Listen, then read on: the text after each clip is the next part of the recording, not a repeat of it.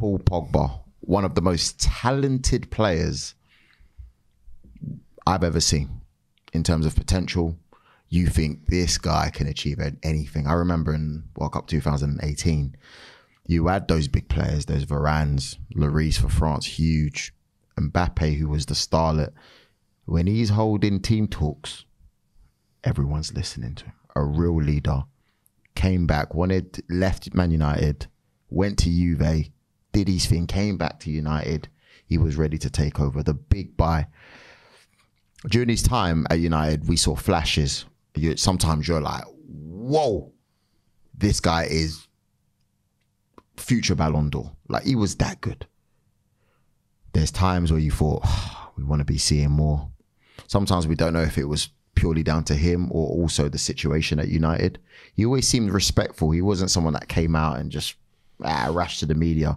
And I think he was treated badly when people just get onto him for dancing. Just because you dance don't mean you ain't trained.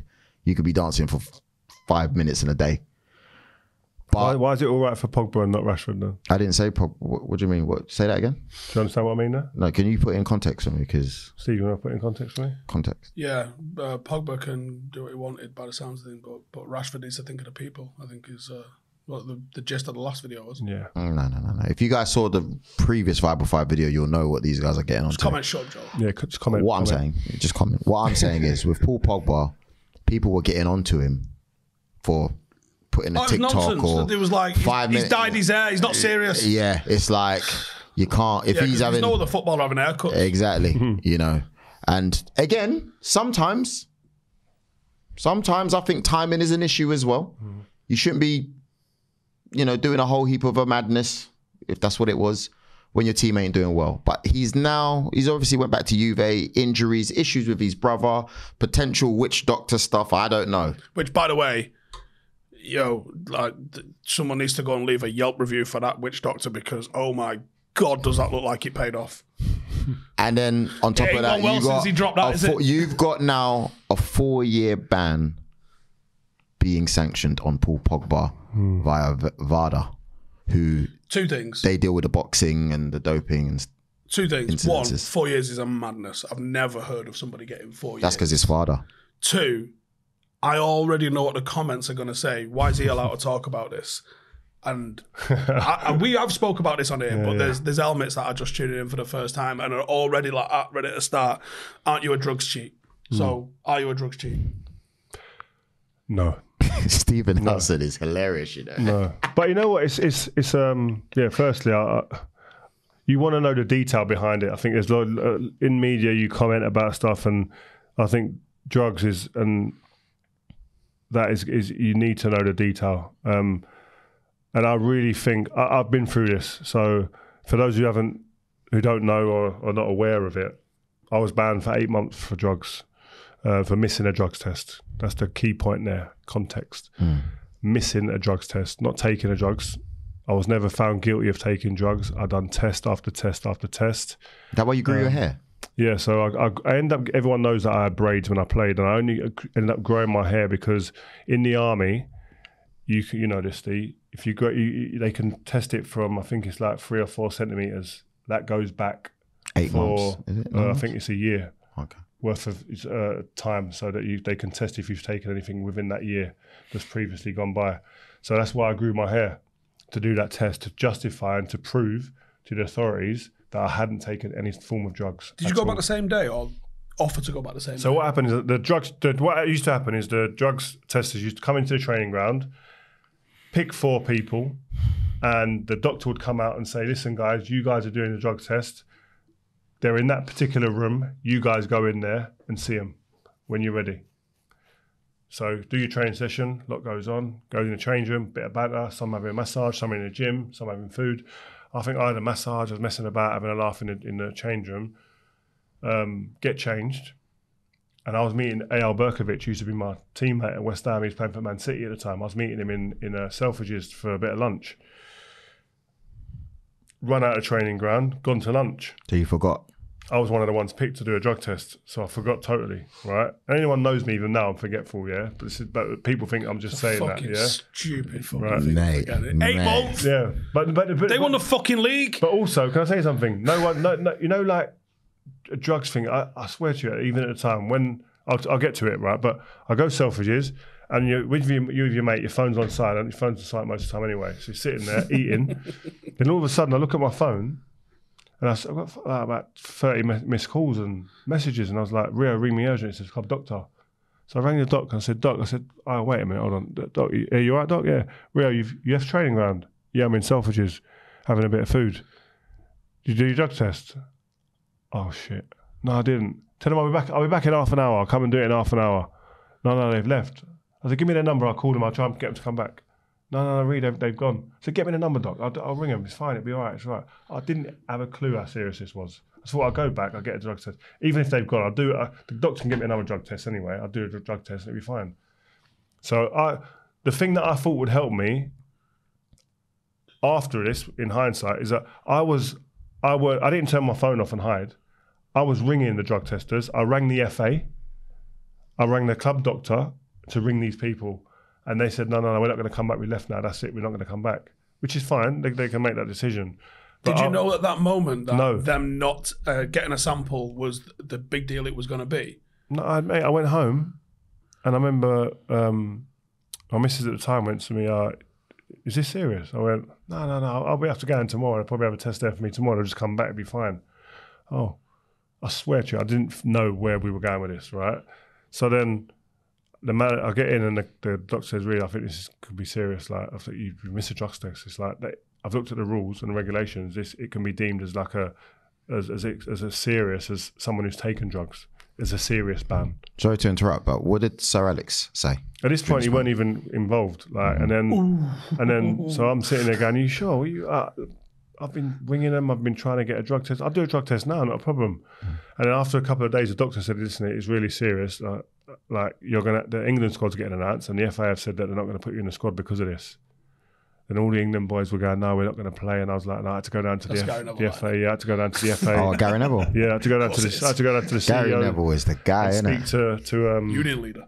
I had to go down to speak to the CEO at the time with David Gill. Is that why I mentioned it in the interview? Yeah, with the manager came and David Gill come down there and they were arguing with the FA going, "What are you doing? This is a joke. Like you not picking him now before trial is deeming him guilty before a trial. Like that doesn't happen."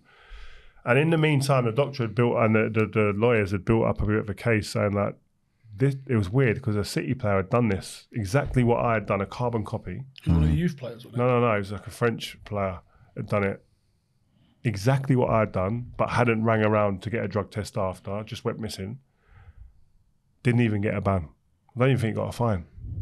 Right? And I was like, right, I'll be all right then. If that's a precedent that's been set there with him, I'll just get maybe a slap on the wrist and maybe a fine, not a ban, because he's done what I've done. So immediately I started thinking, right, I'm going to be the scapegoat here. I'm going to be a scapegoat. United, me, big transfer, play for England. Mr. Gill said as well that you guys went a little bit heavy on him as well. Yeah. No, we went against the FA straight away and saying like, and really maybe could have done it in a more cordial way, more like, listen, let's get around the table and talk a little bit more. But you guys were going straight legal. The manager and David Gill went, no, this is legal. We ain't having this. We know we're not wrong. There's a precedent been set. He ain't tried to hide anywhere. He's shown you that he hasn't taken drugs because he's grown his hair and done the test from a whole year back. So it goes a whole year back. He hasn't taken any drugs. So what are we doing here? Did the club make you take tests? Yeah, I was openly active to do that. But I'm talking about outside of, because obviously you got like the people at the FA. I've done tests. But then with the club, did they have an internal? Yeah, that all come in my court case. It was all. Did you do the FA's actual one like the day later? Yeah, I done the FA one. I done the club one, and then the hair test is the killer one because that goes back a whole. Because that's like unequivocally, that's it. You know that you're getting everything after for that last year. I thought you was just growing your hair for the culture. No. Then it was culture. Yeah. But it was. So I'm well placed to sit and chat about this because I've been through this, and I sit here and sit to myself. And I'm not going to jump straight away and go, right, he's guilty, because I've been here in this position, and I know Paul. I played with him, and I've known him well enough after playing with him, and I need to hear from him. And then you need to see some facts. Why has VADA done it, by the way? Have the I don't Italian know. league got I don't know. VADA? They must be each individual association, like country, have their own way of doing these things, and I think they obviously use VADA, which is different to what we use here. But if there is something that's not right with this, if I was sitting there now and my time was, again, I was told by my lawyers at the time and by the club, let the lawyers deal with it and just let it run its course, and just hope that they do the right thing by you. If I had my when time, they got 8 months, it stayed at 8 months. There was no. I appealed. I know you think appealed, but like it just yeah, kept at 8 months, like it didn't affect it. Yeah. So I said, if I had my time again now, and I was Paul Pogba now, and I'm innocent, I'm chatting.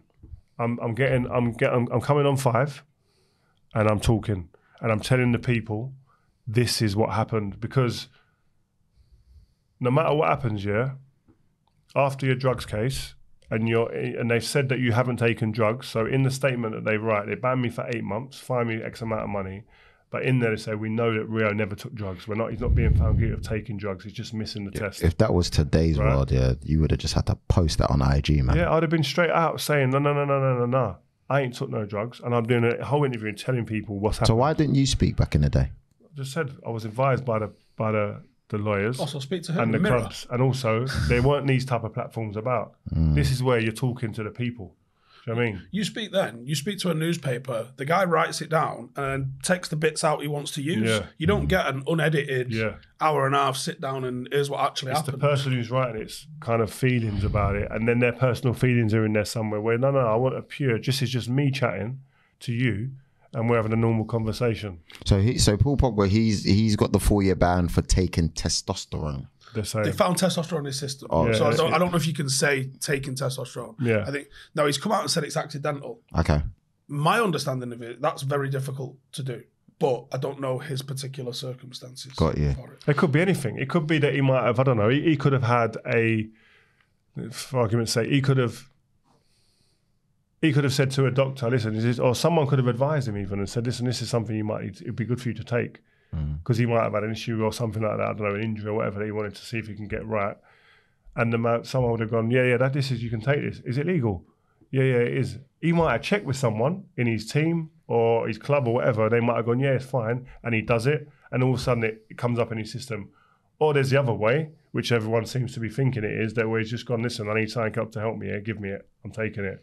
But there's so many ways that there's permutations to this and it could have gone. That's why I say I think he needs to speak and say whether they think it messes up the court case or what. They've given a 4-year ban. If it ain't going to be 4, it ain't going to be, I don't think it'll be 2 if he appeals, because these people want to make sure that they're going to get their amount of blood and make sure they put a precedent down for other people. So I think he's got to look after himself here. And I didn't take drugs. The paperwork, the small print, when they done the statement, when they give me the ban, said I didn't take drugs. But you see the comments sometimes when I say something or on some of the channels on my social media. Some people, you're a drugs cheat. You're a drugs cheat. I've never took drugs in my life. I don't take drugs. Because of the ban, people are going to, it's the easy one to go for. That's fine. Put some timber on since he finished, I might say. Just someone to lick that piss. He'll be 34. He'll be 34 once this ban is over, if the 4 year sticks. Saudi. Does he have a career? Does he have a career at 34 years old? Yeah, at Al Ettifaq or something, but no. I mean, the way the Saudi league's going, even that level is going to be difficult at that time in 4 years. I don't even want to think about that. I want to hear the facts. 4 years, 4 years. man. I've never heard about 8 4 months years. must have been a killer anyway. Bro, 8 months. How old was you then? Like 23, 24? Something like that. But this is the thing. I had something to train for. 8 months was a long, and there were dark moments in that time where you're going. Yeah, you've never Rocky tunes were on the playlist. Yeah, man, mate, crazy, serious. But you had the privilege of still going in to train because obviously the club were on your side. You were still able to train with the players. What was Sir Alex like when he found out? Did you get a bollocking for it? That's or was a he good just question. like, fucking straight onto the He was straight like, we can't have this. This is what I mean. He was like, we can't have this.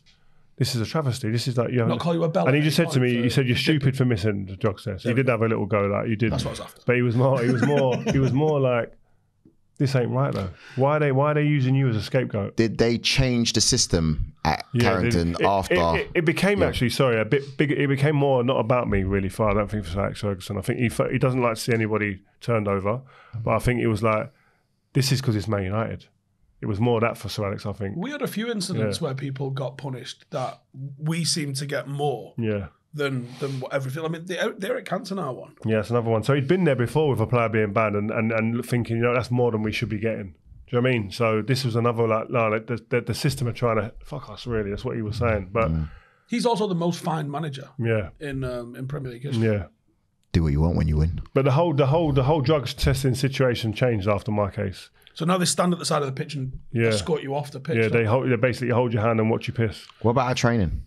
You talk about the pitch on training, or you talk about... They go to the pitch on training. I thought you meant the game. After a game, Champions League final in Moscow, I had to go and do a drug test. I missed the celebration. You were missing that one, innit? Yeah, but you're in there, and they're stating that you can't leave, and so I'm drinking beers and everything, to try and go as quick as possible. When you're in the army with it, they shut the camp gates. No one's in or out until they've tested the number of samples they want, and sometimes it's a 100% test of the entire camp. You know, not like 4 or 5 randoms, because you know, people could slip through a net with that, couldn't they? Sometimes they go, the lot of you locked down, and it's every single person. Did you get teammates like flipping it, Rio, like after they come for testings afterwards? I was lucky. I got quite a lot of people were sympathetic.